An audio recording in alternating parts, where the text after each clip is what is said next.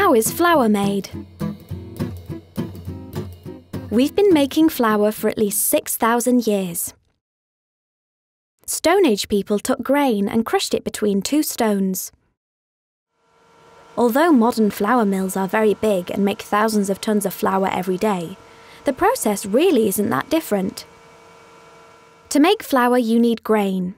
Most flour that we use for bread is made from wheat grain. We grow over 16 million tons of wheat in the UK. It's usually planted in the autumn, and it grows throughout winter, spring and summer, ready for harvest in August.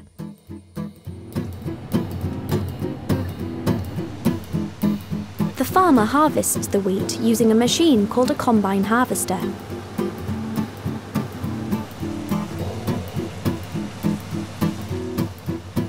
Then the grain is taken to the mill, ready to be ground into flour. Each grain of wheat is a seed, which would grow into a new wheat plant if it were put into the soil.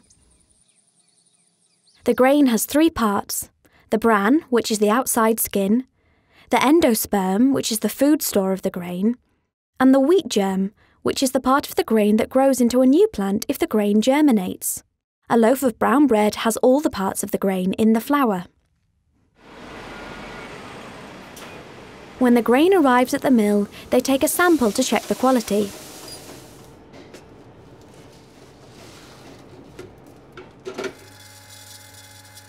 If the grain passes the test, it's unloaded into the mill's storage area. The next job is to clean the grain that's just been delivered. They take out all of the straw, sticks and stones using these sieves.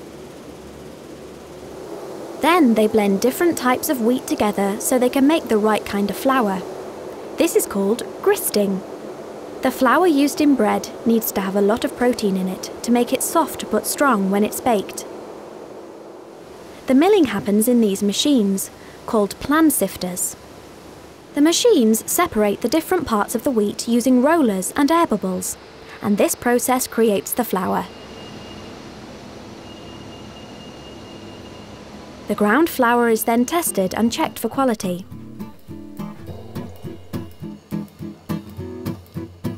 Then it's transported to the bakery or to the shops, ready to bake your fresh loaf of bread.